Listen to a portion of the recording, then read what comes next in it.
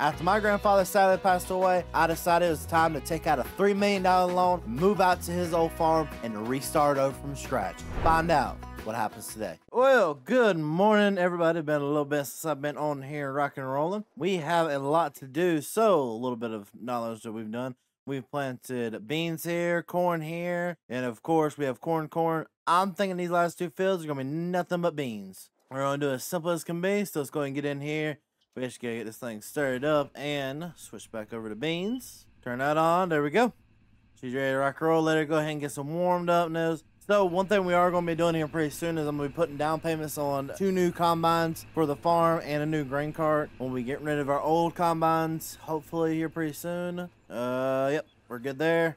We're good there. And we're going to leave that corn on the back here because ain't no real point in us pushing too much corn when we ain't really planting that too much. Alrighty, so go ahead and put that back right there, and we're going to jump on into our tractor and get that ready to rock and roll. A little bit of Walt never hurt anybody. And we are off to the races with planting. I will say I did see somebody did commented that I was supposed to be planting on top of the ridges. I'm not going to really do that because I've never planted with these. I understand that may be the technical way you're supposed to plant it, but I just don't see the point for it because it's not like it actually does it correctly in this game. There's not really a benefit to it and a benefit not to do it. It just makes it a little bit harder for me to plant at the end of the day. But I'm hoping that we can go and get these last 2 fields planted relatively quickly. Because the faster we get these planted, the faster we can move on to the next task of the day, which is hopefully baling up some new bales. So let's go ahead and at least for right now, go ahead and get this time lapse started.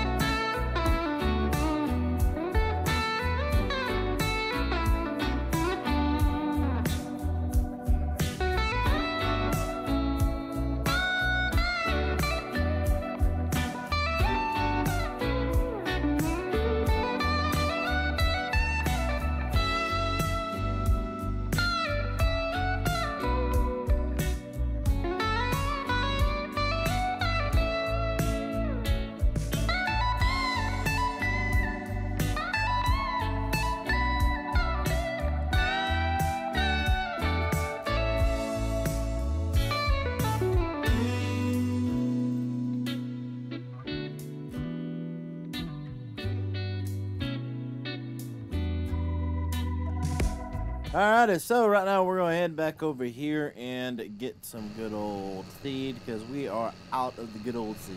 And really and truly, that's all we need. That field is humongous. Oh, I've sat here for way too long. Well, right now we're actually doing pretty good.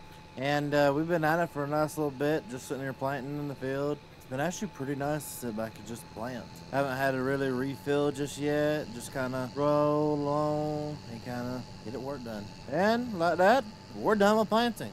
All right, so we got out there. Good thing they went ahead and the local dealership dropped off our piece of equipment we wanted from them. So we're just going to go ahead and take these and head on over to where we want to bale the grass. We're going to pull on in here to the good old yard. So this is the one thing, that fun part we do have, of course. That's Midwest's farm, and he so graciously allowed us to at least have our driveway go through his land. You see our land starts like right up here, but we did go through his land a little bit. So I'm not just going to drive through his land. We're going to have fun. I'm going to have to eventually put in like a little gate.